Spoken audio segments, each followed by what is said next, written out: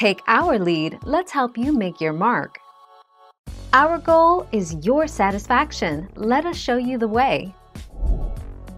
Fish versus reptile. The difference between fish and reptiles is that fishes breathe through gills while reptiles do not have gills. They respire through the lungs itself. Reptiles belong to the class known as reptilian. This class includes a variety or species such as turtles, snakes, lizards, etc.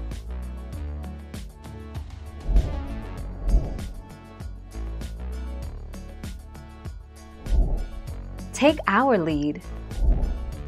Like reptiles and amphibians, fish are cold-blooded poikilothermous vertebrates, meaning they get their body temperature from the surrounding water. Temperature also affects metabolism, and metabolic processes occur quicker in warmer water. This also adds to the amount of oxygen fish require.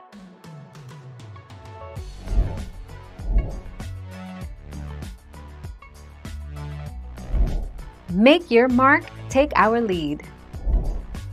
Fish scales are smooth to help them glide through the water, and some reflect light to help camouflage them underwater. Their tough skin is covered with placoid scales, small, spiny, irregular-shaped scales called dermal denticles, skin teeth. This gives them a sandpaper-like feel.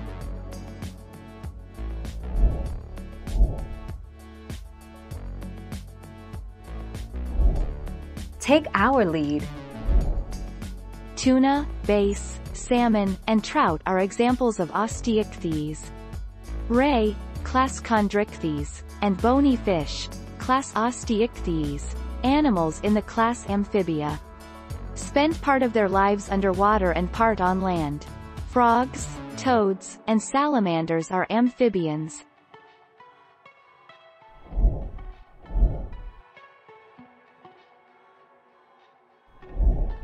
Take our lead. Elasmobranch.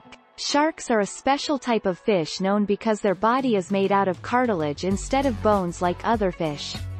The classification of this type of fish is elasmobranch. This category also includes rays, sawfish, and skates. 13 September 2019.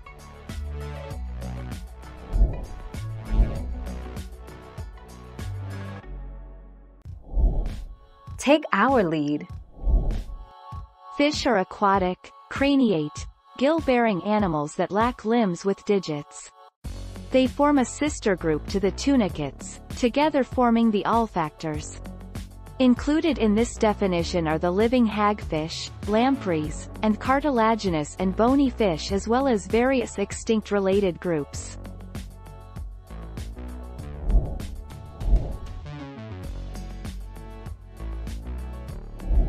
Let's help you make your mark.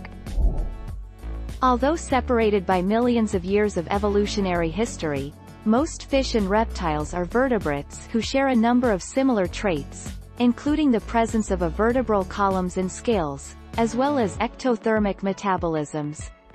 However, as both groups are very speciose, numerous exceptions exist.